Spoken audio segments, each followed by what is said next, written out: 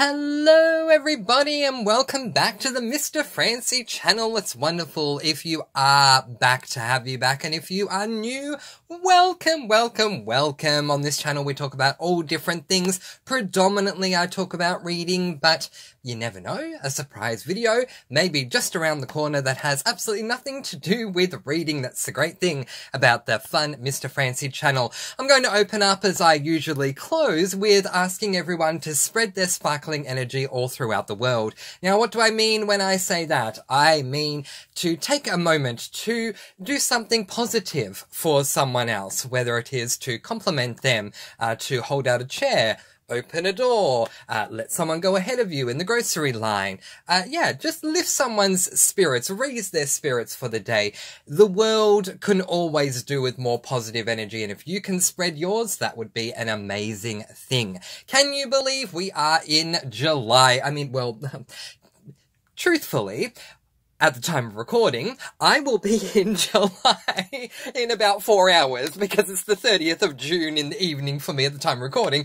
But still, I've gotten through my entire June TBR already, and today we are doing a video that is one of only 2 controversial videos I do every year that you all seem to love, which I think is just fantastic. It is part of my favourites and non-favourite series. Now that we are over halfway through the year, I am doing my favourites and non-favourites for the first half of the year, and this particular video is entitled The Worst Books That I Read in the First Half of 2024. Controversial in that normally I am all about spreading that sparkling energy, and I will be again after this video, but in the worst books videos that I do twice a year, once for the halfway mark, once at the end of the year, I get the opportunity to adorn my darker aura, if you will. See, I'm laughing because it's just not natural for me, but anyway, adorn my darker era, if you will. And talk about the books that I really wasn't happy with. Now, interestingly, I don't have any 1-star books for the first half of the year. I do have 1 2-star, and I have, let's just check the numbers here, 12 3 stars. So I will talk about those 13 books, the 12 3 stars and the 1 2-star, and just go through certain memories and certain things. We'll see how we go. This is in no particular order with the 3 stars. Obviously, the worst book is the one that got 2 stars, but let's just jump right in. This is really fantastic. There is a statistics page of everyone on everyone's Goodreads, and yeah, if you check that out at any point throughout any year or any years, each year that you've been on Goodreads, I've been on Goodreads since 2020, you can check out your statistics, and so it just makes life a heck of a lot easier. But let's just jump right in. I'm not going to do a countdown from 10 to 1. We're just talking 3 stars, and then we'll talk the 2-star book. And again, in no particular ranking order. So, the first 3-star book we're going to talk about is one that changed a lot for me with the course of a series I was reading. So that book is called Roast Mortem, and it is book number 9 in the Coffee House Mystery series by Cleo Coyle.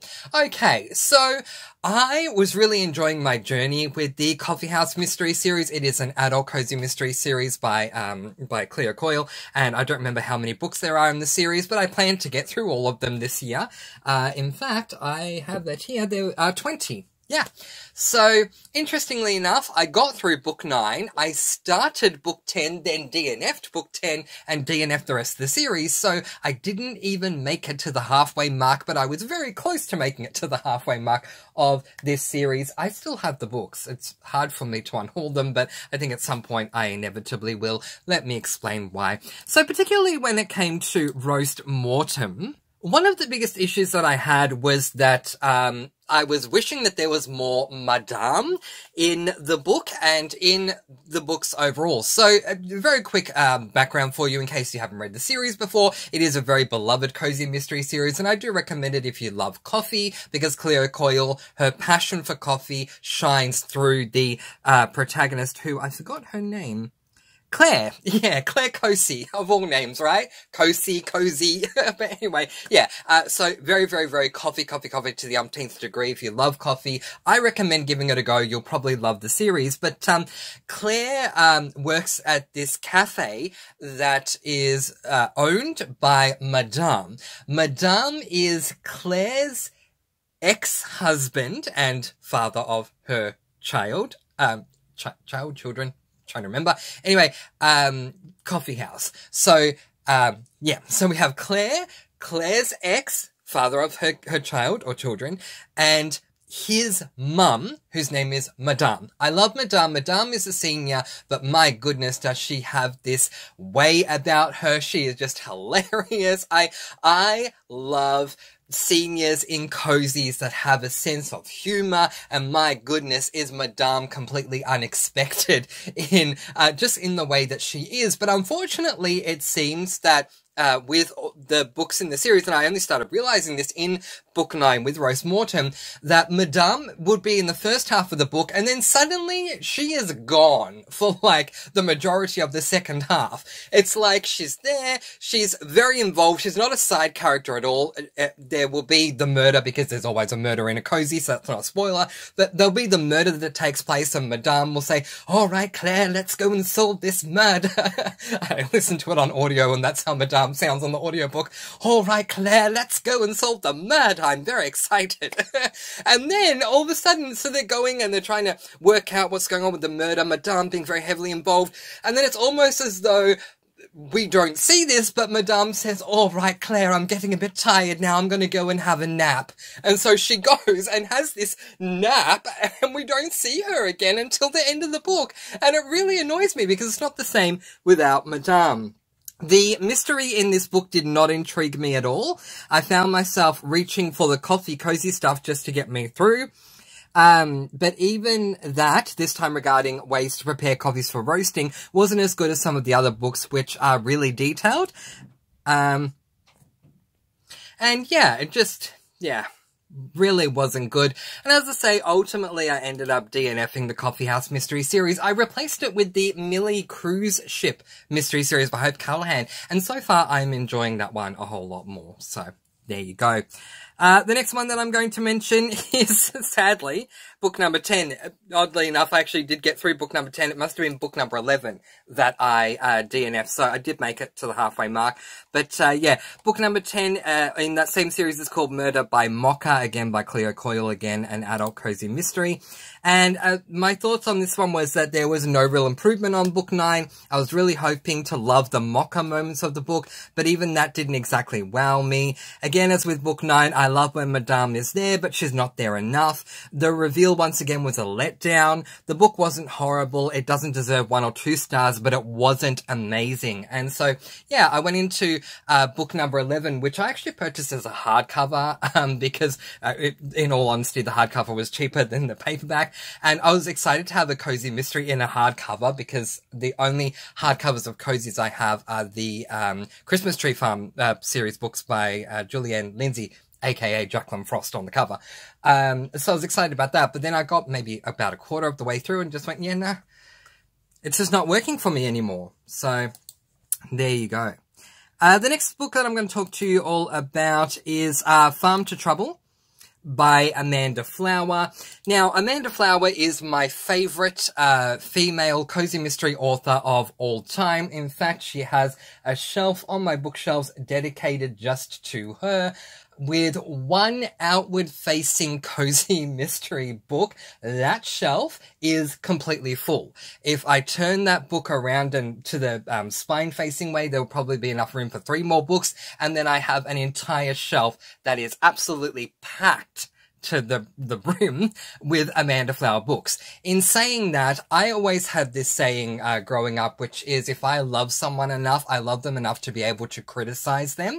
And so I do love Amanda Flower, but I struggled with Farm to Trouble. Now, This is the Farm to Trouble, which is the first book in the Farm to Table cozy mystery trilogy by Amanda Flower. So, look, I said I picked up this book because I'm trying to read all of Amanda Flower's work. Sadly, the cozy side did not work for me at all. The mystery was okay, and the ending has provided potential growth within the series, and I have to say the series did get better as time went on. But it's just the cozy side really did let me down. I'm really not about the whole, farm to table thing. It's just not my thing. I'm not saying it's a bad thing. Obviously, it's a great thing, but it's just not something that particularly interests me. And I think, my thought was because it's written by Amanda Flower, I'll love it anyway. And it just didn't work for me. Again, keeping in mind all these books I'm talking about, I gave 3 stars to, so I'm not saying any of them are horrible. They just were average reads as opposed to amazing reads. And every time I pick up an Amanda Flower book, I'm expecting that I'm going to love them. And, it wasn't a book I loved. It was an average read. The next 3 stars to talk about is Hitches, Hideouts and Homicides, which is book number 7 in the Campers and Criminals cozy mystery series. A lot of cozies here. In fact, all my 3 stars cozies. Let's have a quick look here. All except for one, which we'll get to. Alright, so yeah, with this particular book, very quick backstory about this cozy mystery series, because I am still continuing on with this one. We are following Mae West, who her partner was involved in a lot of fraud. They ended up breaking up. Through the breakup, she was left one thing, which was a very rundown caravan park. She moves there, gets to know the people, starts working at the caravan park to try and turn things around. And all of the books are interesting in their own way. They're all very short. They're somewhere between, 120 and 250 pages. They're all novellas. But anyway, with this particular one, it had been an up and down journey with me for Campers and Criminals up to that point. Sometimes I like the cozy side, sometimes I like the mystery, but with this particular one, I thought the cozy side was good. And because there was a hoedown that was included, but the mystery was not intriguing for me at all, and that's what turned the star rating around. It's interesting talking about my worst books for the first half of the year when it comes to 3-star rated books, because there are certain things in books that can take them from a 4, or even a 5-star read and make them an average read. And in this particular case, had it been a contemporary and there was no mystery and it was just revolving around Mae West and Dottie Swaggart and all the others and this whole hoedown experience, it probably would have got 5 stars. But the mystery was an absolute letdown. And so because of that, you need to weigh out the cozy side for me was a 5-star read, but the mystery side was a 1-star, and the only way to average that out is to give it 3 stars. So yeah, that's how it becomes an average read, because while there are some amazing things about it, there are some things that did let me down. And as I say, the mystery in this one just did not work for me. The next one I'm going to talk to you all about is book number 10 in Campers and Criminals. It's interesting because then I'm talking about 11, then I'm talking about 13, then I am talking about 15, then I am talking about 17, then I am talking about 19, and then I'm talking about 22. So I might as well just discuss Campers and Criminals as a whole. Look, there have been some great Campers and Criminals reads for me. I'm not seeing any that I've read this year that I gave 5 stars to, but there are some that I gave 4 stars to. So just to give you a quick example, Motorhomes, Maps and Murder, book number 5, I gave 4 stars to. And recently I read book number 21, Lanterns, Lakes and Larceny, and I gave that 4 stars as well. But, some of these ones just really letting me down. Alright, so since the majority of the 3 stars do revolve around Campers and Criminals, as I say, we'll talk about that now. So first of all, we're going to move on from what we just discussed, which was a little bit organized here. Okay, Hitches, Hideouts and Homicides. And we're now going to move on to Sunset, Sabbatical and Scandal. This is book number 10 in that series. And again, I ended up giving this the average rating of 3 stars. Look, it just wasn't as good as the others. In this particular book, I appreciated learning more about May's backstory, as she needs to go back to her original home at one point with Hank, who is the love interest. But really, everything else just seemed rather blah. The victim in this cozy mystery, her name was Trudy, and I had no investment in her, which in turn made the mystery boring for me.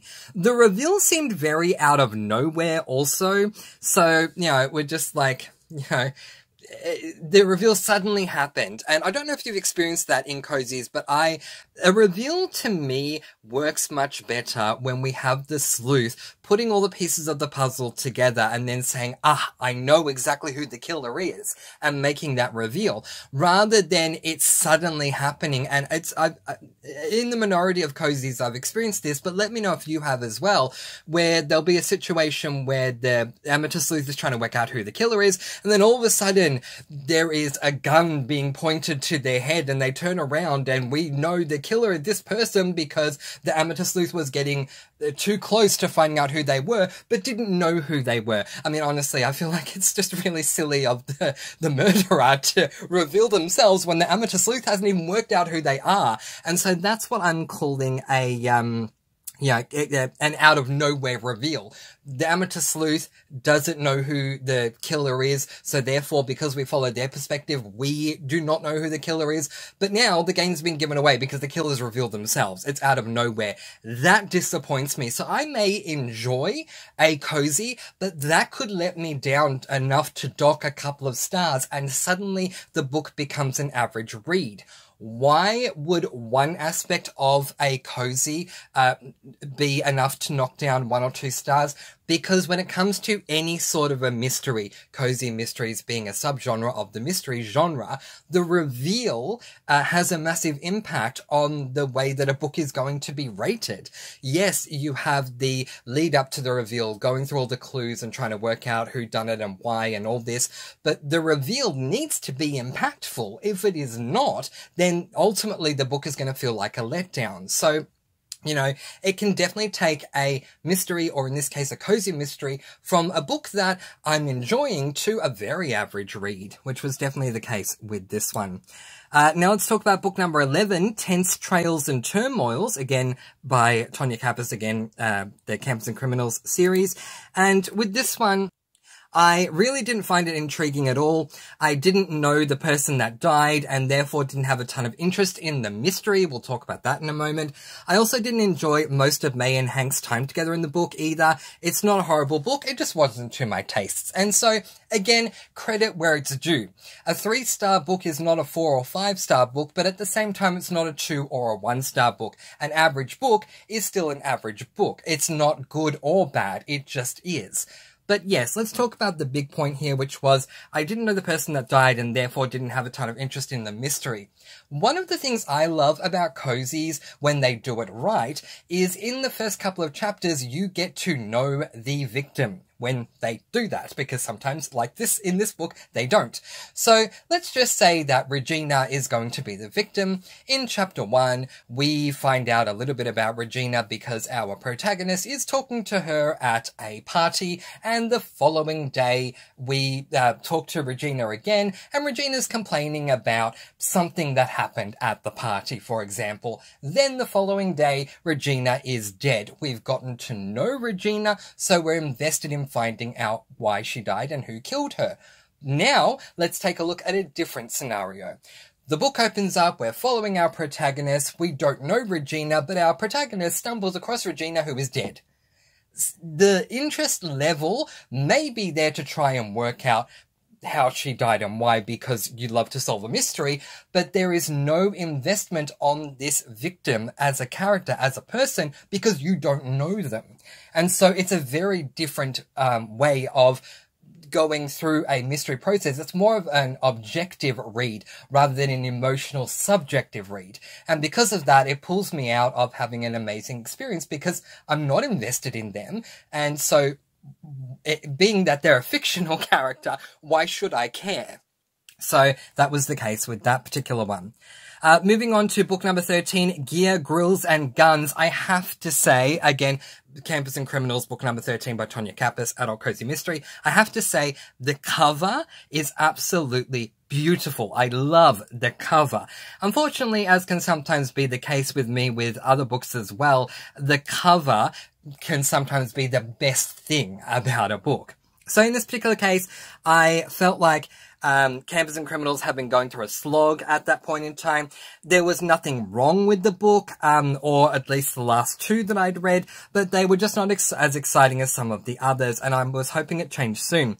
I enjoy May's sleuthing and love when Agnes makes an appearance, but otherwise the cover, again, makes it look more exciting than it was for me. Very quickly, the premise of this one: Mae West is bound to prove she deserves the seat she was appointed to on the National Park Committee, but when she brings a big car show to normal during the slower fall month, Wendy Holiday's body is found dead in one of the Happy Trails campground bungalows, and one of the rentable campers is burned to the ground. May, along with the help of the laundry club ladies, once again put on their sleuthing caps to figure out who is trying to sabotage May and her new position on the committee. It just, yeah, it was a very blah read all round, this one. So we'll move on to the next one. Ropes, Riddles and Robberies, book number 15 in the exact same series. So, I didn't like this one, and I think that's for two reasons. One, I love the setting of Happy Trails, and in this particular book, we are predominantly away from there in this book. And number two, this was a cold case, and I don't like cold cases as I don't feel as invested. So, yes, now we're going to go from what we were discussing earlier with this scenario with, the victim. I forgot her name, so now we'll just call her Alexandra. So, okay, in scenario 1, we get to know Alexandria in chapter 1, chapter 2, and chapter 3, and then she dies, and so we're invested. In scenario 2, we don't know Alexandria. The protagonist stumbles upon Alexandria and goes, oh, we need to solve this, but we're not invested because we don't know her. We may be invested in the mystery of trying to work out who did it and why, but we're not invested in an emotional sense because we feel bad for Alexandria, because we don't know Alexandria. Now let's make it even worse. My least favorite sub-genre in cozy mysteries, or tropes in cozy mysteries, is the cold case trope. I particularly don't like this in any sort of a mystery, but since we're talking about cozies, I will keep it to cozies. Cozy mysteries to me are exactly as the genre makes it sound. The perfect cozy mystery will be a mystery that is cozy. A cold case mystery to me is not cozy. It never has been. I have no investment in that. I don't know this person or these people. This person or these people died a very, very, very long time ago. The police have tried, the investigators have tried to solve the mystery. They weren't able to. The case became cold. It's reopened and we're trying to solve it again. I just really don't care. I definitely don't know you. Not only did you die before I got to know you, but you died years and years and years and years ago before the book even began. I care even less than I did about Alexandria, who may have died 2 days ago and I didn't know her. You, in this cold case, died 5-10 years ago. I really just don't care. So already it takes a 5-star read for me in a cozy to a 4-star read because I don't care. Now we add to that I love Happy Trails, where all of the other books are set, which is the caravan park itself in Campers and Criminals, and in this one we aren't there. We aren't at the caravan park, so we're somewhere else. Sometimes it's good to take a holiday in a cozy mystery because something fun may happen on that holiday, but in this particular case that didn't happen. Moving on to book 17, Insects, Ivy and Investigations, and with this particular one, you know, okay, so we meet Alicia, okay, and Alicia just really annoyed me in this book. I get that Tonya Kappas wants to put in different things here and there to keep the series interesting. I just don't think that it was a good idea. Yeah. Alicia is claiming to be Mary Elizabeth Moberly's foster child. To make the connection, our protagonist, Maybelline West, is also Mary Elizabeth Moberly's foster child, but May doesn't know Alicia. Alicia really annoyed me in the book. As I say, I get that Kappas wants to put in different things here and there to keep the series interesting. I just don't think this was a good idea. The whole first half of the book annoyed me as it portrayed spousal abuse incorrectly. Yeah, okay, so sometimes when I am rating a book, my rating will come back to information or the way that information is given on a topic that I'm well versed in incorrectly. I remember a couple of years ago I was reading a cozy mystery where someone had brought up an Australian slang word, and it was an American book, and they brought up an Australian slang word and they had gotten it completely wrong, and it was incredibly offensive. I don't remember what the word is, I'm sorry, because it's not a word I use in my everyday vernacular, but it's basically a word not used in civilized conversation to put down people from rural areas. But in this particular case, the author was claiming that it meant that they are a, what's the word that you can use on BookTube? Someone who sleeps with a lot of different people, if you know what I mean, which is a very different thing. But anyway, and in this particular case, Alicia, the character, is talking about going through spousal abuse. The way that it was portrayed, and I understand that spousal abuse can be represented in, and experiences that victims of spousal abuse can go through can vary. I do understand that, but the way that this was being presented just felt very wrong.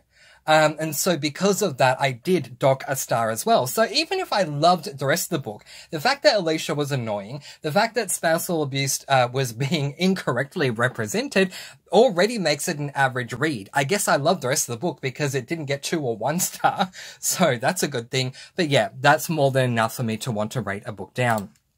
Quickly moving on to Wildlife, Warrants and Weapons, which is book number 19 in the series.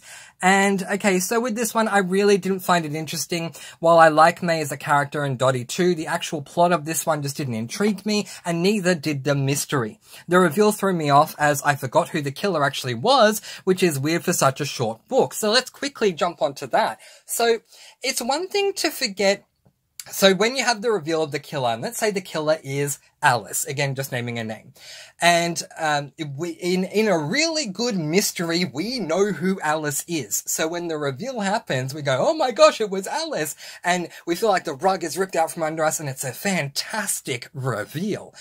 But then you have certain cozies where in chapter 1, Alice goes into the bakery where the protagonist works at and she purchases a blueberry muffin. We don't see Alice again at all till the end of the book when we find out Alice is the murderer, and we're going, hang on, who the heck is Alice? And then we go back to chapter 1 and go, oh, she was the friggin' person that went into the bakery and bought the muffin in chapter 1? Really? Like, that is such a letdown if you don't know the person. And yeah, what made it even harder with this particular book, Wildlife, Warrants and Weapons, is that it's a short book. It is 199 pages long, so if I don't know who the killer is in such a short book, what is going on? So there you go. And then finally, I want to mention Jackets, Jack-O-Lanterns and Justice, which is book number 22, the latest book that I've read. I did like books 20 and 21. They got 4 stars from me, but the latest one, 22, got 3 stars. After enjoying the last 2 books in the series, this one sadly was an average read for me at best. We're basically dealing with Hank's sister, who has been accused of something she swears she didn't do. Look, I get that we need a mystery in every cozy, but this one could have done without it, or without this particular mystery. Hank's sister just got in the way of so much character development, especially between Hank and May, and it really annoyed me. So yeah, quickly jumping onto that, it annoys me when we are going through a lot of character development and then character development is stumped, or stopped in its tracks because we need to deal with another thing to try and keep a series fresh. That annoys me. Had, this character, whatever her name is, Hank's sister, had she not stopped the character development between Hank and May, and we were still dealing with the sister anyway, it would have been fine, but she just put up this brick wall to the character development between May and Hank, and that really annoyed me. Alright, as always, I'm running out of time as I'm getting to the last two, so let's quickly discuss a horror, House Beneath the Bridge by Ian Rob Wright. Okay, I don't think it's fair to blame Ian Rob Wright in this one. Yes, I am biased. I love Ian Rob Wright as a horror author, but I was listening to this on audiobook, and the audiobook was a horrible experience for me listening to it, because you had to turn it all the way up just to hear standard narration, and then all of a sudden he is screaming and yelling, so you have to turn it down and up and down and up and down and up and down. It was a horrible experience for me. I didn't enjoy the book for that reason.